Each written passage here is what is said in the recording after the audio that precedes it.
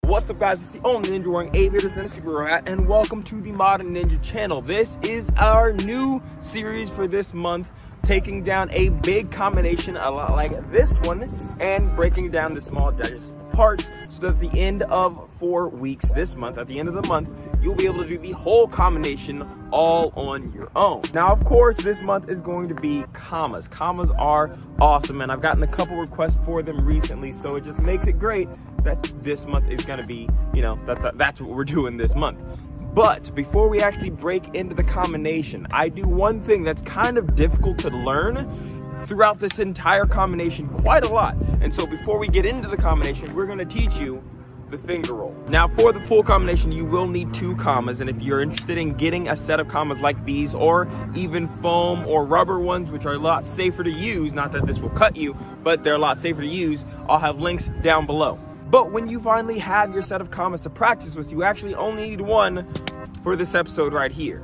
Just 1. Like I said before, we're going over our finger spin or a finger roll, whichever you want to call it. Honestly, I've heard it been called both, but it can be tricky, and we do 3 different types of finger rolls throughout this combination, so I'm going to show you all 3 of them. First, let's start off with your grip. You're going to want to hold roughly the middle of your comma, where if you would open your hand, it won't fall. If you are holding too low, it'll fall. If you're holding too high, it'll fall. You want to be, whoop, there we go, so that you are holding the middle and the weight is actually balanced right about where your in between where your your pointer finger and middle finger sit. So right in that spot, right there. And your finger roll specifically is going to be going around your index finger, so keep that in mind. Now, you can go blade down, but our finger roll is going to be blade up for all of these. So for the basic, all you're going to do is you're going to straighten and release with the other 3 fingers as you put momentum into your comma to get it to spin on this axis right here. Again, blade up and back, this rotation. Once you put the momentum into it, you're actually going to push it around your finger, and as soon as the blade passes, you grab onto your handle. Now, this is a very momentum-based trick, and so it's important to get momentum in your rotation when you start doing your spin, and which is why it's really hard to do in slow motion. So that's why if I do slow motion, it's literally slowing down the camera, not me doing this slowly because you can't. Now, this is the basic one. It's obvious, it's just straight up and down, nice and simple. So the next one is actually going to be palm up. Now, this does not spin on your hand. It's kind of difficult to be able to do it when with it spinning on your hand. So instead, you're doing the same motion, except you're turning your hand sideways and doing it sideways as opposed to up and down, if that makes sense. Hopefully that makes sense, because that's the only way I know how to explain it, but here we go. And of course, questions are what the comments are for, so if you have any questions, you know, just ask me. Now, this is the second of the finger rolls that you're gonna wanna get.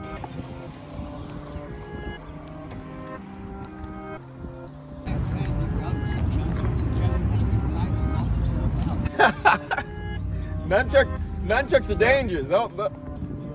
They'll get you. They will get you. And for our third variant of the finger roll, what you're gonna do is, instead of facing your palm up, you're gonna face your palm downwards towards the ground. For this one, again, it's the same movement, right? Using momentum to put into that roll. But you're going to be, instead of going up and down, side to side with your palm facing the ground. Now, for this one thing you're going to want to note is obviously it's going to start to fall a little bit when you do this trick. So keeping your finger attached to your comma is important. If you have to lower, you know, at first, that's okay. And eventually you can start putting a little bit of upward momentum into the trick in the beginning so that it stays connected to your finger the whole time. And by putting upward momentum in the beginning, I mean literally starting lower and going into the toss raise just slightly. Basically, that allows you to simulate it just going across a little bit easier rather than chasing it and falling down with your comma as it drops. But yeah, this is going to be a much shorter version of the other episodes are full like combination tutorials, but this one's a little bit shorter just because I wanted to make sure you guys got this trick nice and down, because it definitely shows up in